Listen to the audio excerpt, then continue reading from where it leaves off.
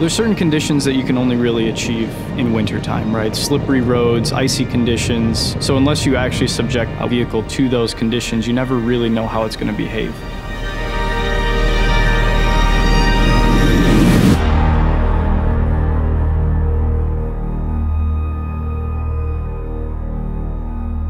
We're currently finishing up all of our fine-tuning. We finally have everything in the right place at the right time. And every single one of those things can affect all-wheel drive performance.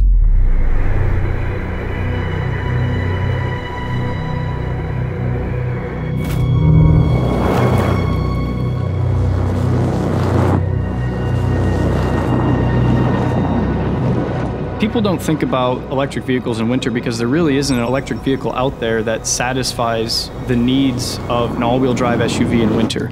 And the Mach-E, for the first time, really does satisfy those needs.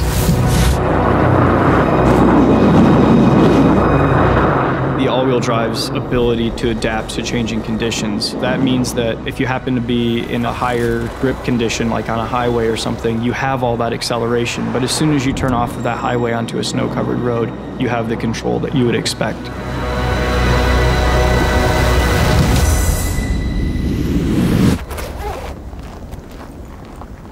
I mean, it gets real cold here, right? It's extreme, and no matter how we stress the battery pack with cold temperatures, this vehicle's able to perform.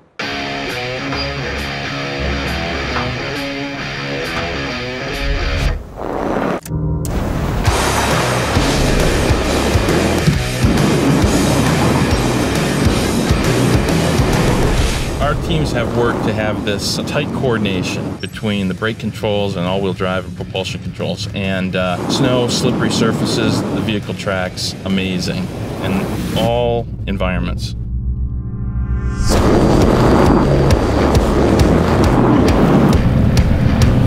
Before we started this program, we drove every one of the competitive products that are out there. And we immediately began to notice that there was a lot of opportunity for improvement. We've continued to improve the Mach-E along the way so that it will be one of the best electric vehicles out there. I mean, it blows you away how this car accelerates in the snow.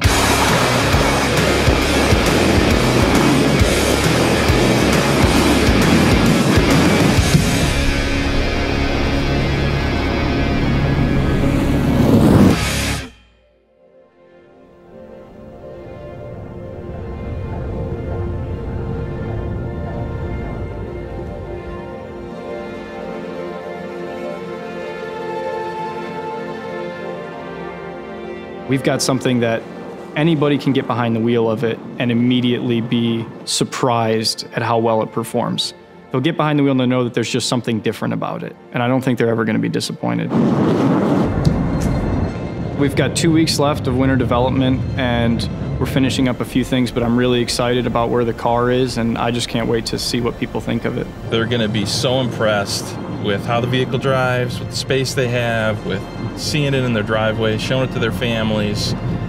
It's going to be pretty awesome.